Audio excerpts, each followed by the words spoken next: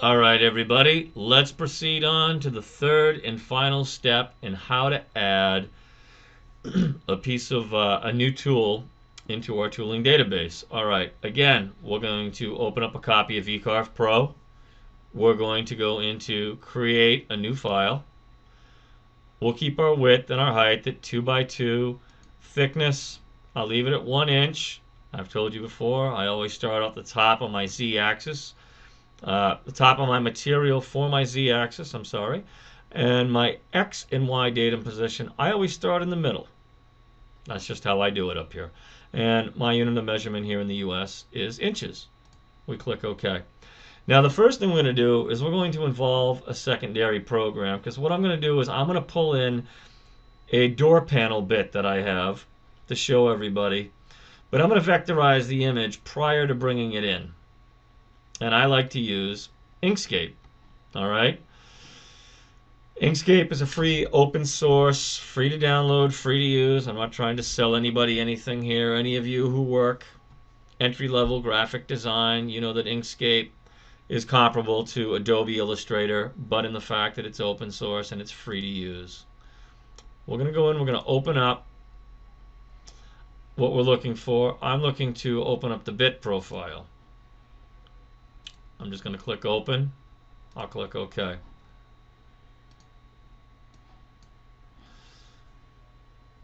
I will hold down my control key and zoom out on my mouse wheel.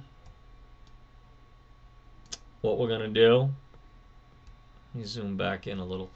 We're going to basically take this PNG or this raster image here and we're going to convert it into a vectorized image. Excuse me, a vectorized image, either a PDF or an EPS. All right, we're going to go trace bitmap. Under your path, click on trace bitmap. We're going to make sure our brightness cutoff is clicked. This is strictly a black and white image. I'm not worried about edge detection or color quantumization, and I'm going to leave it at the factory setting here of 0.450. I'm going to click OK, and then I'm going to close it. I will come down here.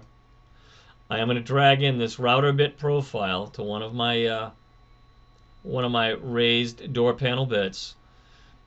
And what we'll do, and we're going to show you real quick as to why we've done this. Holding down my control key on my keyboard, I will zoom in. As we zoom in, we can see our new vectorized line is nice and crisp and clear.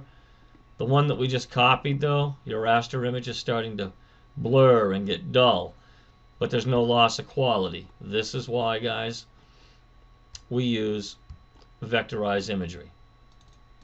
Okay, so I'll come up, I'll highlight the one we just copied, which is this one here. We'll click delete, and this one, well, we would come up, we would file, save as, and then in here you can choose to name it and then what you want to assign it. Now I've already done this. I assigned it as a PDF and there it is. Okay, we're not going to save this, but we're going to show you why in a minute we did this. Yes, you can also trace this bitmap within your Vcarve Pro software, but again, I've told you time and time again, I really enjoy the capabilities of Inkscape, and I think that it's as far as doing imagery conversion into vectorized images, I think that Inkscape personally does a better job than what you can even do inside Vcarve Pro. We're going to close this without saving because we already have it. Okay. Now the first thing we're going to do is I'm also going to pull up an image of the piece again. So we're going to hang on and we'll be right back with that. All right, let's now go and let's import that image that we just vectorized, which will be right here. There's our PDF. You can bring this in this way. Click open. You can also, on another screen, drag it in if you choose. Okay. First thing we're going to do, let's highlight him. I need to resize him down. We know that his width is going to roughly be 1.5. We're going to click apply. I'll go back. We'll show you how we did that again.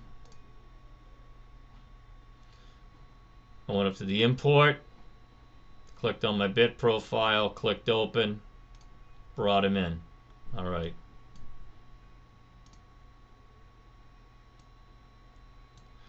We'll move him right here.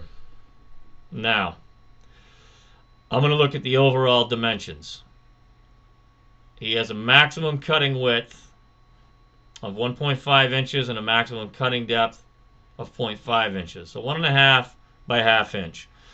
Let's come over here to create vectors. Let's draw a rectangle. Let's get it in the box. And let's go 1.5 by 0.5.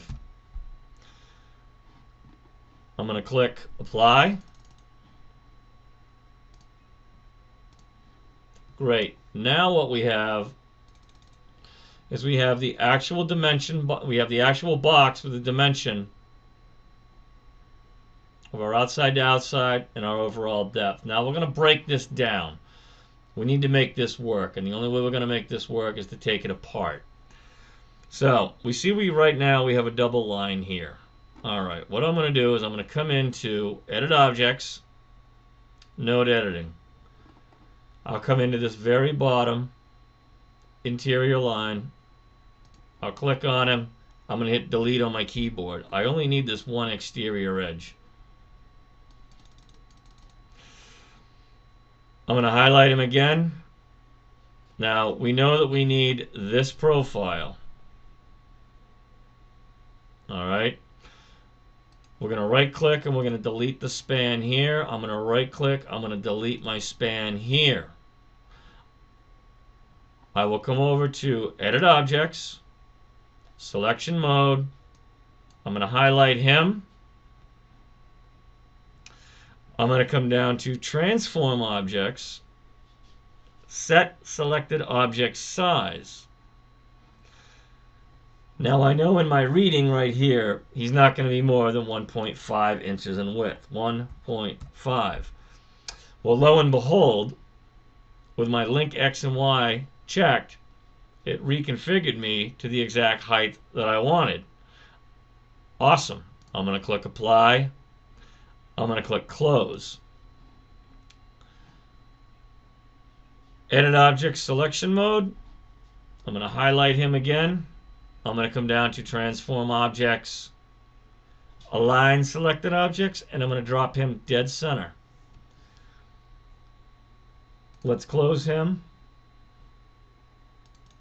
And let's zoom in on this. Now, I'm going to highlight this piece that we've just done and we've resized. I'm going to come into Transform Objects, Align Selected Object Size, and I'm going to center him. He is centered. Okay. I'm going to highlight the box. I'm going to also come in, Transform Objects, Align Selected Object, and I see that I have a perfect fit. So basically what I'm going to do now is I'm going to take the box, I'll highlight it again, I'll hit delete. I'm going to come up here. I now know that I have all my punitive information, and the last thing that I want to do is I want to check on this right here. I want to check and make sure that I actually have a 30-degree reading. How exactly do we do that? Well, let's take and let's zoom selected. We highlight him. We're going to zoom the selected. I am going to come into Add Dimensions to a two-dimensional drawing. I want to know what the angle of this is. So I'm going to come in here, down at the bottom. I'm going to click on him. I'm going to pull him out. And then up to here.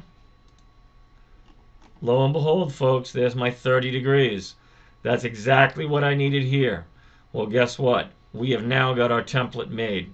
We've got our vectorized profile made for this particular raised door panel bit. So now, let's come in here, highlight your degree. Now that you know you do in fact have 30 degrees, delete him. Let's come over to View Control here, Pan View.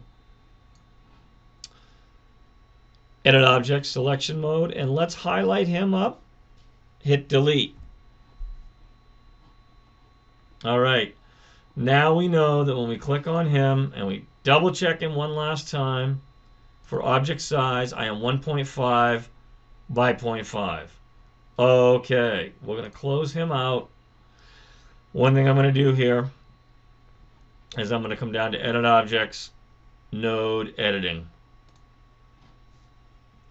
One thing I want to do, I want to come to my center node. I'm going to right click. I'm going to insert a point.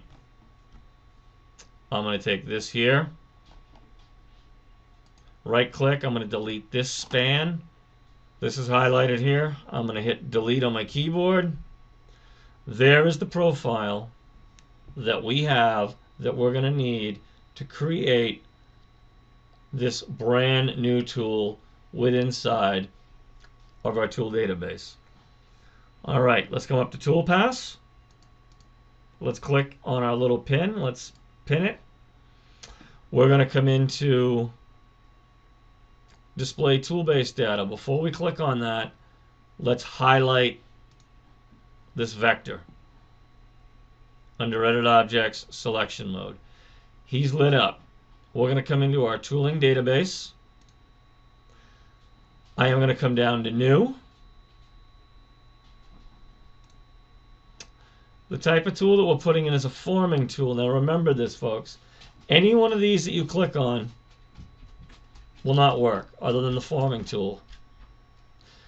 There's plenty of, these are all, to me, they're all pre-programmed within the WinCNC controller at the machine. So the only thing that's going to work when you go to enter your own tool in Vcarve Pro, anyways, I have found, is your forming tool. Now we can see right here, it's laid everything out. It is saying that is 1.5.053. I'm not too concerned with that. My pass depth on this, well, I would probably start that out at somewhere around 1/4 of an inch in my particular piece of equipment. My step over, I'm not quite sure. This is something that all new bits that I personally go out and get, I practice with them in MDF. My spindle speed, I would start out at 12,000. My feed rate, I would probably start out at about 100 point. And my plunge rate, I do it about 30.0. I would click apply. Now, the other thing you could do is you could go up in here. It's a forming tool. It's a 1.5. And we could call this door panel. Under notes, if we want, we could put in that it has a 30-degree pitch. You know, feel free to label these however you want. Click apply, guys. Click OK. Now, if we were to come back up in again to our display tool-based data, we can see that right here is our form tool. There's the note that we have made on it that it is a 1.5 inch. You can also change the name of this to, we could go raised panel door. And we know that it's for a 1.5 inch door panel.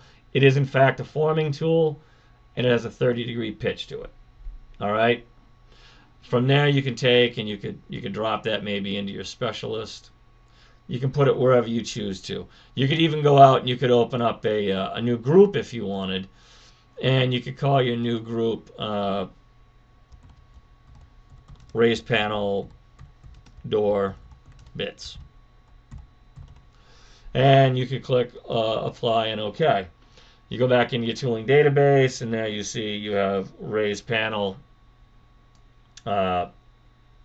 door bits, and you could then turn around and put those specialty bits in there. Okay? I will, however, recommend again that it is worth your effort to build a good relationship with a supplier who can already provide you with these. When you get into the OGs and some of the other bits, they can get extremely complicated. To be able to download or import a DXF file of a pre-drawn profile for a bit. Saves you a lot of time, a lot of headaches, and any good manufacturer is going to have those readily available for you to download, okay? So I hope this helped as always, guys. And again, thank you so much for your support, for following us, for subscribing to us. We appreciate each and every one of you very, very much. And please go off, have a nice, safe week. We've got a great weekend coming up. Hopefully you're a sporting fanatic and you'll get to catch the Super Bowl this weekend. If not, maybe you're an outdoor enthusiast. I'm going to combine the two myself and go out and get a little ice fishing in, I hope, and then maybe catch the game Sunday night. But I want to wish you all the best, you and yours. And guys, please have a safe week, and we'll catch you Wednesday for the midweek shout-out. All right, everybody. Be careful, be good, and be safe. And we'll talk to you soon. Bye-bye.